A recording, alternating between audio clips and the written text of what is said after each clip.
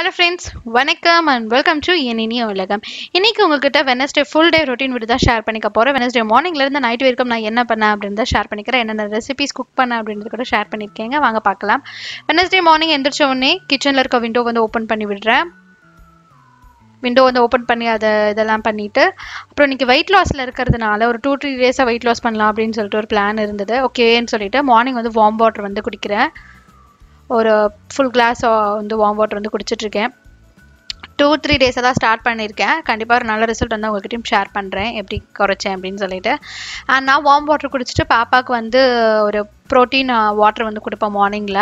Nuts powder எல்லாம் போட்டு அரைச்சி வச்சுருக்கேன். அதுக்காண்டி ஸ்டவ்வில் வந்து தண்ணி வச்சுட்டு இது சும்மா கொஞ்சோண்டு எடுத்து அதில் போட்டு அது கொதிக்க வைக்க போகிறேன். அது நல்லா கொதிச்ச அப்புறமா ஃபில்டர் பண்ணி பாப்பாவுக்கு கொடுத்துருவேன்.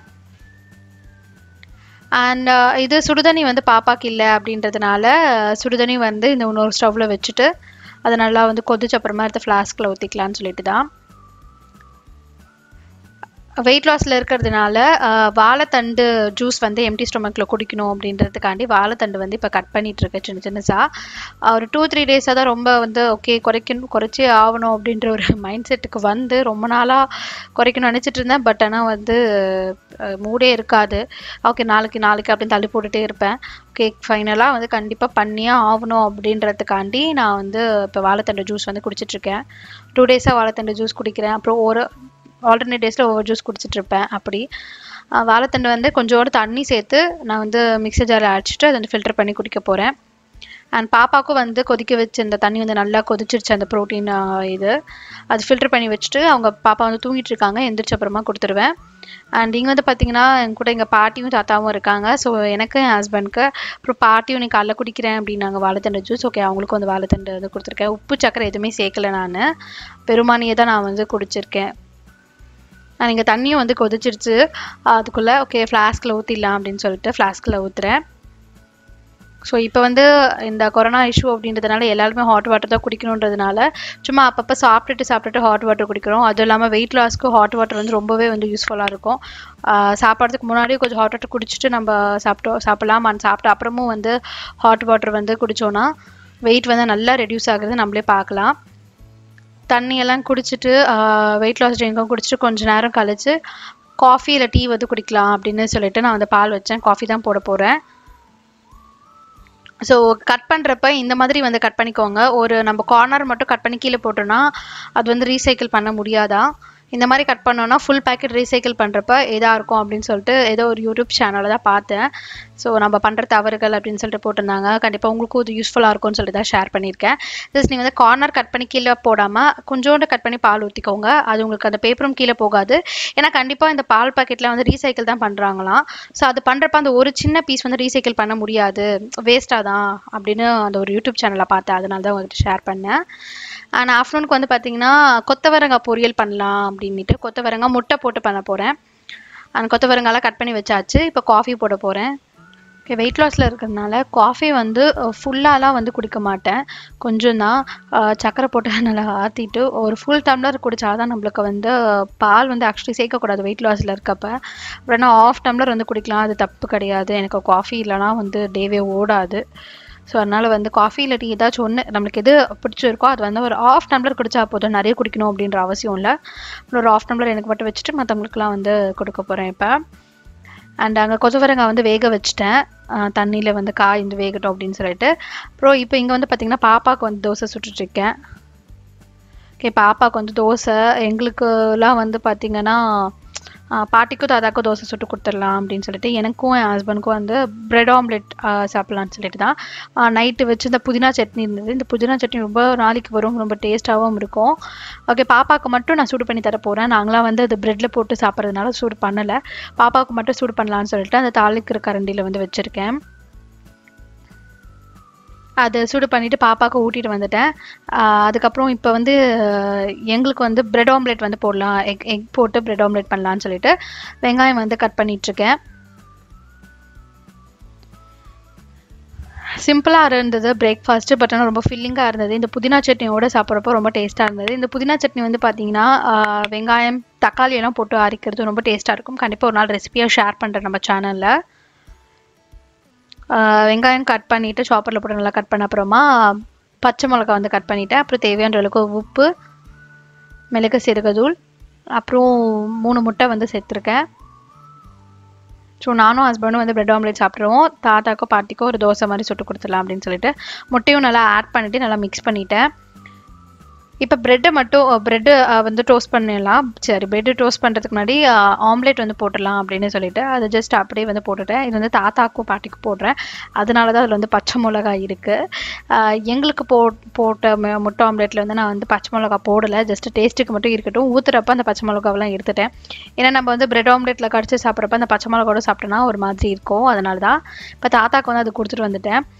எங்களுக்கு வந்து ப்ரெட் ஆம்லேட்டுக்காண்டி நல்லா இது ப்ரெட்டை வந்து நல்லா வந்து டோஸ்ட் பண்ணிவிட்டு அப்புறம் முட்டை ஆம்லேட் போட்டேன் இல்லைங்களா, அதை வந்து புதினா சட்னி வந்து அந்த ப்ரெட் மேலே ஃபுல்லாக ஸ்ப்ரெட் பண்ணிவிட்டு அதுக்கு மேலே இந்த முட்டை ஆம்லேட் வந்து வச்சுட்டு சாப்பிட்டுட்டேன். சூப்பராக இருந்தது பிரேக்ஃபாஸ்ட்டு, செம்ம டேஸ்டியாக எம்மியாக ஃபில்லிங்காக இருந்தது. சாப்பிட்டு முடிச்சுட்டு இன்றைக்கி ஆஃப்டர்நூனுக்கு வந்து கொள்ளு ரசம் வைக்கலாம் அப்படின்னு சொல்லிட்டு கொள்ளு இருக்கு இல்லைங்களா, அது வந்து வாஷ் பண்ணிகிட்ருக்கேன். கொள்ளு வந்து குக்கரில் வச்சு ஒரு 5-6 விசில் விட்டு நல்லா வெந்துருச்சு. அதுக்கப்புறம் எடுத்து இந்த மாதிரி ஒரு ஸ்ட்ரெயினரில் வந்து போட்டு தண்ணி ஃபுல்லாக ஸ்ட்ரெயின் பண்ணிவிடுங்க. அந்த தண்ணியில் தான் புளி ஊற வச்சு நம்ம வந்து ரசம் பண்ண போகிறோம். இன்றைக்கி ஒரு கத்திரிக்காய் கடையில் சாம்பார் உங்ககிட்ட ஷேர் பண்ணலான்னு சொல்லிட்டு அதுக்கு இந்த மாதிரி ஒரு குக்கர் வச்சுக்கோங்க. அது நல்லா எண்ணெய் ஊற்றிக்கோங்க. எண்ணெய் நல்லா சூடானோடனே 1 டேபிள் ஸ்பூன் அளவுக்கு சீரகம் நல்லா பொரிஞ்சு வந்த அப்புறமா சின்ன வெங்காயம் ஒரு 10 - 15 சின்ன வெங்காயம், உங்கள் காரத்துக்கு தகுந்த மாதிரி பச்சை மிளகா ஆட் பண்ணிக்கோங்க. அண்ட் இது பூண்டு பல் வந்து ஒரு 10 பூண்டு பல் ஆட் பண்ணி நல்லா வந்து வதக்கிக்கோங்க. அந்த வெங்காயம் நல்லா வந்த அப்புறமா ஒரு 3 தக்காளியை நான் வந்து சும்மா ரஃபாக சாப் பண்ணியிருக்கேன், அதுவும் ஆட் பண்ணிக்கிட்டேன். அண்ட் இப்போ நம்ம அந்த கொள்ளு அந்த தண்ணி ஸ்ட்ரெயின் ஆகி வந்ததில் அந்த தண்ணியில் வந்து நான் புளி வந்து ஊற வச்சுட்டேன், கொள்ளு ரசம் செய்யலாம் அப்படின்னு சொல்லிட்டு. அதனால் தக்காளியும் நல்லா சாஃப்டாக வெந்த அப்புறமா இந்த குக்கரில் கத்திரிக்காய் வந்து சும்மா ரஃபாக வந்து சாப் பண்ணியிருந்தா அதை வந்து ஆட் பண்ணிக்கிறேன். இந்த கத்திரிக்காய் கடையில் வந்து ரொம்ப டேஸ்ட்டாக இருக்கும், சாம்பார் மாதிரி தான் இருக்கும். நம்ம பருப்பும் வந்து ஆட் பண்ண போகிறோம் இதில், ஸோ ரொம்ப சூப்பராக இருக்கும். கத்திரிக்காய் ஆட் பண்ணிவிட்டு புளி வந்து ஒரு எலுமிச்சை சைஸ் அளவுக்கு புளி வந்து ஆட் பண்ணிக்கோங்க. இந்த கத்திரிக்காய் கடையில் சாம்பார் வந்து நீங்கள் சாதத்துக்கும் நல்லாயிருக்கும், டிஃபனுக்கும் சூப்பராக இருக்கும். அண்ட் புளி சேர்த்துட்டு அப்புறமா பருப்பு வந்து சும்மா கொஞ்சோண்டு நான் வந்து தண்ணியில் ஊற வச்சுருந்தேன், அந்த பருப்பையும் ஆட் பண்ணிக்கிட்டு தண்ணி வந்து கொஞ்சம் சேர்த்துக்கோங்க. இந்த குக்கர் வந்து நம்ம விசில் வைக்க போகிறோம். தண்ணியும் நல்லா ஒரு அந்த எல்லாம் முக்குற அளவுக்கு நல்லா தண்ணி ஆட் பண்ணிவிட்டு குக்கரை க்ளோஸ் பண்ணி விசில் வச்சுருங்க. ஒரு 3 - 4 விசில் வரட்டும். உங்களுக்கு வந்து சூப்பராக உள்ளே இருக்கிறது நல்லா மசிஞ்சு வெந்திருக்கும். இப்போ கொள்ளு ரசம் எப்படி வைக்கிறதுன்னு உங்களுக்கு ஷேர் பண்ணுறேன். சாரி, கொள்ளு ரசம் கிடையாது, கொத்தவரங்காய் பொரியல். கொத்தவரங்காய் பொரியலுக்கு அது மாதிரி ஒரு பேன் வச்சுக்கோங்க. அதில் கடுகு எண்ணெய் ஊற்றிக்கோங்க. எண்ணெய் நல்லா சூடானோடனே கடுகு அண்ட் சீரகம் போட்டுக்கோங்க. கடலைப்பருப்பு, உளுத்தம்பருப்பு எல்லாமே 1 டேபிள் ஸ்பூன் போட்டு அதை நல்லா வந்து எண்ணெயில் பொரியல் வரைக்கும் வெயிட் பண்ணுங்கள். எண்ணெயில் நல்லா பொரிஞ்சு வந்த அப்புறமா நான் அன்றைக்கி சின்னசாக நறுக்கி வச்சுருக்க வெங்காயம் வந்து ஆட் பண்ணிக்கிறேன். வெங்காயம் ஆட் பண்ணிவிட்டு வெங்காயம் நல்லா வதங்கட்டும். வெங்காயம் நல்லா வதங்கி வந்த அப்புறமா அதில் 1 டேபிள் ஸ்பூன் அளவுக்கு இஞ்சி பூண்டு விழுது ஆட் பண்ணிக்கோங்க. இஞ்சி பூண்டு விழுதோட பச்சை ஸ்மெல் போகிற வரைக்கும் நல்லா வெங்காயத்தோடு சேர்த்து நல்லா வதக்கிக்கோங்க. அந்த தக்காளி ஒரே ஒரு தக்காளி ரஃபா அந்த சாப்பரில் போட்டு நல்லா ஃபைனாக சாப் பண்ணியிருந்தால் அது வந்து ஆட் பண்ணிக்கிறேன். அதையும் நல்லா சேர்த்துட்டு தக்காளி நல்லா சாஃப்டாக குக் ஆகிற வரைக்கும் நல்லா வந்து வதக்கிக்கோங்க. ரொம்ப டேஸ்ட்டாக இருக்கும் இந்த கொத்தவரங்காய் பொரியல் வந்து முட்டை போடுறதுனால. நம்ம வேக வச்சிருக்க கொத்தவரங்காவை தண்ணியெல்லாம் எடுத்துகிட்டு அந்த காயை மட்டும் சேர்த்துக்கிட்டேன். அது சேர்த்துட்டு நல்லா ஒரு மிக்ஸ் மாதிரி பண்ணிவிடுங்க. அதுக்குள்ளே இங்கே கொள்ளு ரசம் எப்படி வைக்கிறது அப்படின்னு சொல்கிறேன். அதுக்கு எந்த பாத்திரத்தில் வந்து ரசம் வைப்பீங்களோ அந்த பாத்திரம் எடுத்துக்கோங்க. அதில் எண்ணெய் ஊற்றிக்கிட்டு கடுகு போட்டுக்கோங்க. அப்புறம் பூண்டும் காஞ்ச மிளகா அதையும் வந்து சேர்த்து நல்லா வந்து வதக்குங்க. கூடவே வந்து மஞ்சள், மிளகு சீரகத்தூள் ஒரு அரை டேபிள் ஸ்பூன் போட்டிருக்கேன். அண்ட் ரசப்பொடி ஒரு அரை டேபிள் ஸ்பூன் போட்டுட்டு இதெல்லாம் வந்து நல்லா வதக்கிட்டு அப்புறம் நம்ம வந்து தக்காளியும் புளியும் வந்து அரைச்சிட்டேன். நான் அதை வந்து ஆட் பண்ணிக்கிறேன்.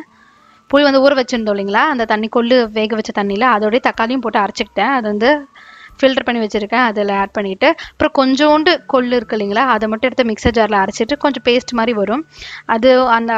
அந்த பேஸ்ட்டையும் வந்து இந்த ரசத்தில் போட்டுக்கிட்டேன். இந்த மாதிரி செய்கிறப்போ ரொம்ப டேஸ்ட்டாக இருக்கும். ரசம் ரொம்ப திக்காகவும் இருக்கும், டேஸ்ட்டாகவும் இருக்கும். அப்புறம் கொத்தமல்லியும் போட்டுட்டு எடுத்து சேர்த்து பெருங்காயம் உப்பு வந்து ஆட் பண்ண மறந்துட்டேன். நல்லா உப்பையும் சேர்த்து நல்லா வந்து மிக்ஸ் பண்ணிவிட்டு ரசம் வந்து கொதிக்கிற ஸ்டேஜில் ஆஃப் பண்ணிடணும். இந்த கொள்ளு ரசம் வந்து ரொம்ப வெயிட் லாஸ்க்கும் ரொம்ப நல்லது, உடம்புக்கும் வந்து ரொம்ப நல்லது. அண்ட் இப்போ இங்கே கொத்தவரங்காய் பொரியலுக்கு வந்து பார்த்தீங்கன்னா மிளகாத்தூள் வந்து ஆட் பண்ணியிருக்கேன் ஒரு டேபிள் ஸ்பூன் அளவுக்கு.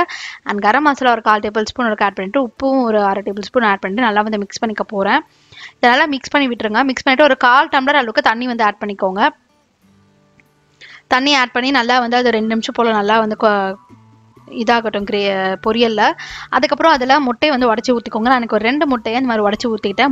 முட்டை ஆட் பண்ணிட்டு நல்லா வந்து மிக்ஸ் பண்ணிக்கோங்க. இந்த கொத்தவரங்காய் பொரியல் வந்து முட்டை போட்டு சாப்பிட்றப்ப ரொம்ப நல்லாயிருக்கும். மோஸ்ட்லி வெஜிடபிள்ஸ்க்கு வந்து இந்த மாதிரி முட்டை போட்டு சாப்பிட்டா ரொம்ப டேஸ்ட்டாக இருக்கும். முட்டை போட்டுட்டு அதுக்கப்புறமா அதில் வந்து கொத்தமல்லி இலையை தூவிட்டு நான் வந்து இறக்கலாம். நம்மளோட கொத்தவரங்காய் பொரியல் சூப்பராக ரெடி ஆயிடுச்சு. ஆனால் அந்த சைடு குக்கரில் வந்து பார்த்தீங்கன்னா சாதம் வச்சுட்டேன். நம்ம கத்திரிக்காய் கடையலுக்கு வந்து எல்லாம் கடைஞ்சி வச்சாச்சு. அது குக்கரில் 4 விசில் போட்டு நல்லா வெந்துடுச்சு. எனக்கு ரசம் வந்து கொதிக்க போகுது. ஸோ கொதிக்கிற ஸ்டேஜில் ஆஃப் பண்ணணும். அதனால் அதுவும் ஆஃப் பண்ண போகிறேன். இப்போ வந்து கத்திரிக்காய் கடையில் சாம்பார் எப்படி வைக்கிறதுன்னு சொல்லிடுறேன். கடாய் வச்சுக்கோங்க, எண்ணெய் ஊற்றிக்கோங்க, கடுகு போட்டுக்கோங்க. வெங்காயம் வந்து ஒரு சும்மா ரஃபாக சாப் பண்ண வெங்காயம், அப்புறம் வடகம் சேர்த்துருக்கேன். வடகம் ஆப்ஷனல் தான். அதனால வெங்காயம் நல்லா வதங்கி வந்த அப்புறமா நம்ம வேக வச்சிருந்த அந்த கத்திரிக்காய் கடையில் வந்து நான் வந்து கடைஞ்சிட்டேன். அது வந்து இதில் ஆட் பண்ணிவிட்டு மஞ்சள், அப்புறம் சாம்பார் பொடி போட்டு நல்லா வந்து கொதிக்க விட்டுருங்க. உப்பும் சேர்த்துட்டு இந்த மாதிரி கொதிச்சு வந்த அப்புறமா அதில் வந்து நம்ம கொத்தமல்லியில் தூவிட்டோம்னா நம்மளோட சாம்பார் சூப்பராக ரெடி ஆகிடுச்சு.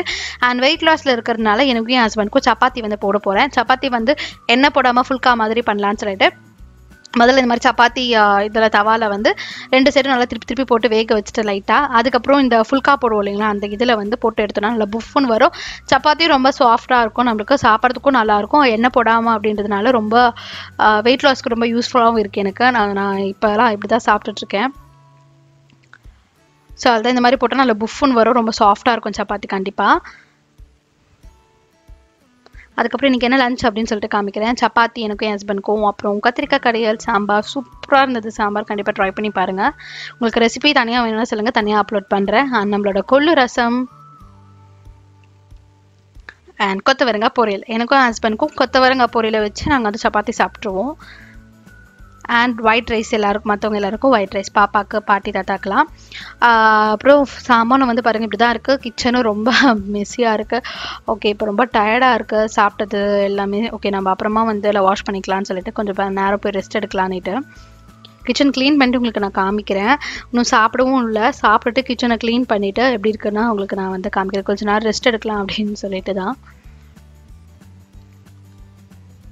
நான் ஸ்டவ் கூட எதுவுமே துடைக்கல. ஓகே, எல்லாமே அப்புறமா துடைச்சிக்கலாம் அப்படின்னு சொல்லிட்டு இன்றைக்கி வந்து தோசை மாவு வந்து ஊற வச்சுருக்கேன். மாவு காலி போகுது, அதனால் கிரைண்டரில் போடணும். அதனால் அது ஊற வச்சுட்டா ஈவினிங் வந்து ஆட்டிக்கலாம் அப்படின்னு சொல்லிட்டு தான் அதெல்லாம் ஊற வச்சுட்டு சாப்பிட்டுட்டு அதுக்கப்புறம் ஓகே கொஞ்ச நேரம் போய் ரெஸ்ட் எடுக்கலாம்னு சொல்லிட்டு பண்ணால் நல்லா தூக்கம். வெனஸ்டே செம்ம தூக்கமாக இருந்தது. கிச்சனும் வந்து ரொம்ப மெஸ்ஸியாக இருக்குது. எனக்கு இங்கே வந்து ஒரு ஒர்க் ஸ்பேஸ் இருக்கும் ரைட் சைடில், அதுவும் வந்து இப்படி தான் இருக்குது. எல்லாம் வந்து கொஞ்சம் இன்றைக்கி ரொம்ப டயர்டாக இருந்ததுனால ஈவினிங் தான் வந்து க்ளீன் பண்ணும். இதெல்லாம் நல்லா தூங்கி ஒரு 2-3 மணி நேரம் நல்லா தூங்கி எழுந்திரிச்சிட்டேன். வந்துட்டு இங்கே வந்து பார்த்தீங்கன்னா ஆஃப்டர்நூன் கழுவி வச்ச சாமானம் எல்லாம் இருந்தது. அதெல்லாம் வந்து எடுத்து வச்சுட்டு முதல்ல சாமானம் கழுவிட்டு மார்னிங் வாஷ் பண்ண வெசல்ஸ் இருந்தது அதெல்லாம் முதல்ல எடுத்து வச்சுட்டு அதுக்கப்புறம் காலையில் வேக வச்சிருந்த கொள்ளு வந்து கொஞ்சமாக எடுத்து வச்சுருந்தேன். அது வந்து சக்கரை போட்டு தேங்காய் போட்டு சாப்பிட்லாம் அப்படின்னு சொல்லிட்டு அதனால் இப்போ எல்லாருக்கும் ஈவினிங் ஸ்நாக்ஸ் மாதிரி அதுதான் வந்து இப்போ பண்ணிகிட்ருக்கேன். சக்கரை நல்லா போட்டு மிக்ஸ் பண்ணிவிட்டு ஒரு பவுலில் போட்டிருக்கேன். மற்றவங்களுக்கெல்லாம் தேங்காய் போட்டு சாப்பிட பிடிக்காது, எனக்கு தேங்காய் போட்டு சாப்பிட பிடிக்கும். அதனால் எனக்கு மட்டும் தேங்காய் போட போகிறேன். அண்ட் சாப்பிட்டுட்டு லைட்டாக ஒரே ஒரு சப்பாத்தி மட்டும் தான் நைட்டு வந்து சாப்பிட்டோம். சாப்பிட்டுட்டு ஓகே மாவு வந்து ஆட்டினது வந்து ஃப்ரிட்ஜில் வச்சிடலாம் அப்படின்னு சொல்லிட்டு மாவு வந்து ஃப்ரிட்ஜில் வைக்க போகிறேன். அண்ட் அந்த சாம்பார் இருக்கு இல்லைங்களா, கத்திரிக்காய் கடையல் சாம்பார், அதுவும் வந்து ஃப்ரிட்ஜில் வச்சிடலாம், மறுநாளுக்கு யூஸ் ஆகும், நல்லாயிருக்கும் அப்படின்னு சொல்லிட்டு ஃப்ரிட்ஜில் வைக்க போகிறேன். இந்த கத்திரிக்காய் கடையல் சாம்பார் வந்து தோசைக்கெலாம் ரொம்ப சூப்பராக இருக்கும். கண்டிப்பாக ட்ரை பண்ணி பாருங்கள், வித்தியாசமாக இருக்கும். உங்களுக்கு கத்திரிக்காய் வந்து சாப்பிடாதவங்களுக்கு கூட நீங்கள் இந்த மாதிரி கொடுக்கலாம். எல்லாம் எடுத்து வச்ச அப்புறமா என்னோட கிச்சன் வந்து பாருங்கள் மாவு அரைச்சதுனால இப்படி தான் இருக்குது. ஓகேன்னு சொல்லிட்டு இப்போ ஸ்ப்ரே பண்ணி க்ளீன் பண்ண போகிறேன். என்னென்ன அந்த ஸ்ப்ரே பாட்டில் இருக்குன்னா ஜஸ்ட் வாட்டரும் விம் லிக்விட் மட்டும் தான். அது ஃபுல்லாக இந்த மாதிரி ஸ்ப்ரே பண்ணிவிட்டு நம்ம சாமான வாஷ் பண்ணுவோம் இல்லைங்களா, அந்த ஸ்க்ரப்லேயே நான் வந்து இந்த மாதிரி இது கவுண்டர் டாப் துடைக்கிறதுக்கு மட்டும் ஒரு ஸ்க்ரப் வச்சுருக்கேன். அதை வச்சு ஃபுல்லாக துடைச்சிட்டேன். அதுக்கப்புறம் நம்ம இந்த மைக்ரோ ஃபைபர் கிளாத் வச்சு ஃபுல்லாக வைப் பண்ணி எடுத்துட்டோன்னா என்னோட கிச்சன் கவுண்டர் டாப் வந்து ஒரு சைடு வந்து க்ளீன் ஆகிடுச்சு. இந்த மிக்ஸி கிரைண்டர் வைக்கிற சைடு வந்து சூப்பராக க்ளீன் ஆகிடுச்சு. அப்புறம் மிக்ஸியும் வந்து நல்லா தொடச்சி வச்சுட்டேன். கிரைண்டர் வந்து இன்றைக்கி மாவாட்டினதுனால அதையும் வந்து நல்லா தொடச்சிட்டேன். என் ஹஸ்பண்ட் தான் தூக்கி வச்சாங்க. அப்புறம் சாமானை வந்து கொஞ்சம் இருக்குது, அந்த மாவு அரைச்சது. இப்போ நைட்டு டிஃபன் சாப்பிட்றது சப்பாத்தி, மற்றவங்களாம் தோசை சாப்பிட்டாங்க. நானும் என் ஹஸ்பண்டும் சப்பாத்தி, பாப்பா பாட்டியெல்லாம் தோசை சாப்பிட்டாங்க. அப்புறம் சாமானை வந்து ஒரு சைடு அந்த 2 இது இருக்கிறதுனால எனக்கு நான் ஒரு சைடு ஃபுல்லாக வாஷ் பண்ணி அந்த சைடு சோப்பெல்லாம் போட்டு அந்த சைடு வச்சுருவேன். அப்போ அதை வாஷ் பண்ணுறதுக்கு இந்த சைடு ஈஸியாக இருக்குன்னு சொல்லிட்டு இப்போ நல்லா வாஷ் பண்ணிகிட்ருக்கேன். வாஷ் பண்ணிவிட்டு என்னோட இந்த ட்ரையிங் பேஸ்கெட்டில் வந்து வச்சுருக்கேன்.